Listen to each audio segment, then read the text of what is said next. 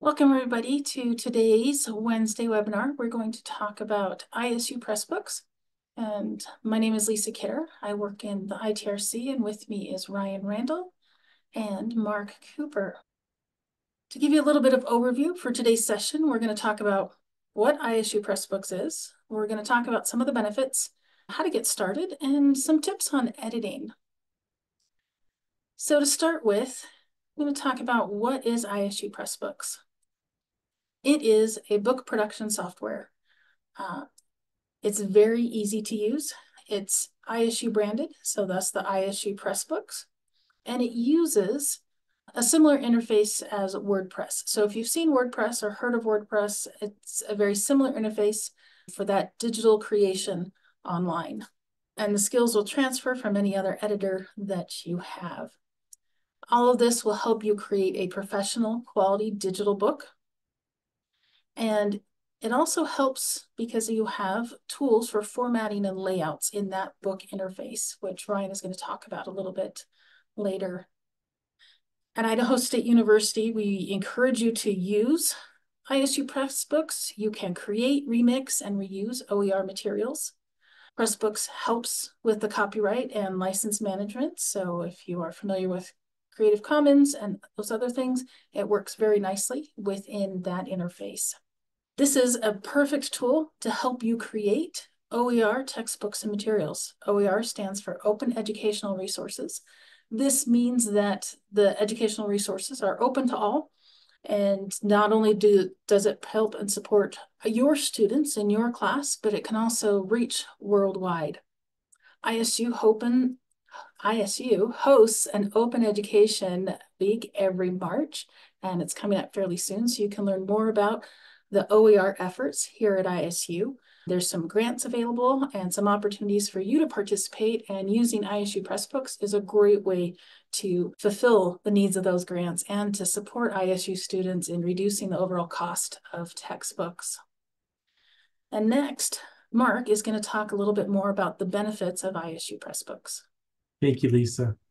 All right, let's talk about the benefits of ISU Pressbooks, and there are many. This is a very underutilized tool that we have available to us at ISU. So hopefully after today, you'll consider at least playing around with Pressbooks. One of the benefits is you can create customized course materials and open educational resources, like Lisa said. And this allows you to create not only textbooks, and I think that's a big misconception, is a lot of faculty think, oh, wow, that means I have to create a textbook. And you don't. You can create a rubric. You can create a instructional material that you use in your course. It doesn't have to be a textbook, but it allows you to create custom content and tailor that to specific curriculum in your course.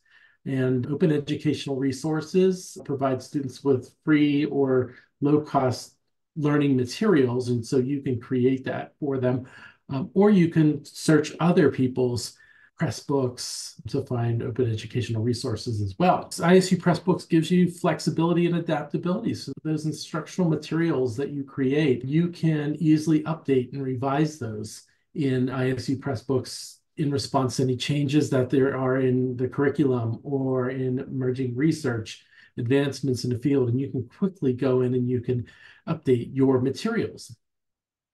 It also gives the user, your students, accessibility, and you can utilize the resources of Pressbooks to include all images, all text for images, accessible navigation, and compatibility with screen readers. So that's a great benefit for using ISU Pressbooks. Collaboration, you can collaborate with colleagues, instructional designers, and other stakeholders to develop and review the course materials. You can do that across ISU. You can do that across other institutions that you have within your colleague network. ISU Pressbooks has a global reach, so you can share this expertise widely on the web, and those who access your content don't have to log in to access your content on ISU Pressbooks.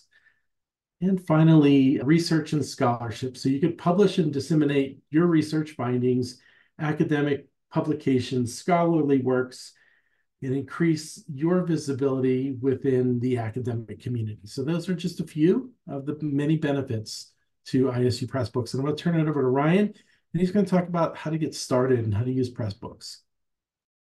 Great. Thanks, Mark. So first of all, I wanted to let you see what these look like to begin with, because we've been talking about it a bit, but at least for me, I would want to know what the output looks like before somebody tells me how to start editing it. So here is an example of one of the Pressbooks that we have currently at ISU. This one was made by another person in the ITRC, Lance Rowe, and this one's all about open pedagogy. So in this video, I'm sort of just scrolling down so you can see this is the very first page when you load this up. The viewer can see all of the different chapters, the parts, and the overall information. So there's automatic metadata that you can specify about the subject, the institution, those sorts of things. Then when you click on read the book, there's also this nice usable table of contents that will appear. And so you can click through to expand things and then jump to particular locations. They can include videos embedded within the page, and they also include, you can use H5P activities. So right now I am dragging and dropping different potential answers. This is just a sort of check your knowledge type interactive element. It doesn't actually pass grades back to any LMS. It just is for someone to know how well they've done. I did that randomly. It lets me know I got 3 out of 6. And then I, if I want, can see what the answers actually are. So that's a very brief glimpse into what Pressbooks look like once they're done. And not only can you read them on the web, as that one just showed, but also on the right here, you can see underneath the cover of this particular book, you can see where it says download this book. This is something optional you can set. Lance hasn't set that on his book, but this one I did as an example to make sure you could see this. And so you can actually download books in a range of different formats. So as you can see, when this goes open, there's something like 9 different potential ways someone could download this in all those different formats. So that just allows people more flexibility. Both you as the author get to set that, so you have that flexibility as to whether or not you want it to only be able to be accessed online, or if you want people to be able to download PDFs or other versions, they can. Here's how you can actually start using ISU Pressbooks. First thing you'll want to do is go to the URL that you'll see in a second, but when you get there, in the upper right-hand menu, the last of the options is to sign up. And so if you have an at isu.edu email, that's all you need to be able to sign up for an ISU Pressbooks account. And then these are the specific steps. First, go to isu.pressbooks.pub/getting started, all is one word. Then select sign up, as I just showed you in the upper right. Choose your username. This could be one that is not linked to the single sign-on that you use most other places for your ISU accounts. This is a separate one. Make sure to use your isu.edu email address, though. Then create, confirm, and please also write down your password somewhere that you'll keep.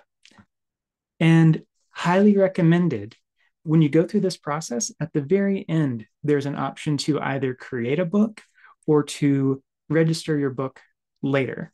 I would highly recommend that you use the register my book later option, because the one thing that you cannot change about a Pressbook is the URL for it. So for instance, the getting started part of the URL you see at the top of this list, that's the one thing you can't change. Myself, I usually tend to come up with an excellent, snappy title at the end of a process, not at the very beginning. So if you do choose to create a book immediately, I'd highly recommend that you include the word draft or dev or development, something like that. So then if you do end up getting better inspiration later on, you haven't already taken over that URL with your development version.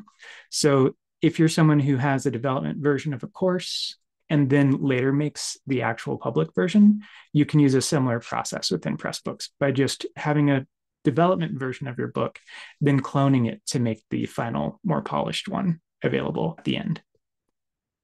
And here's how you can actually edit an ISU Pressbooks.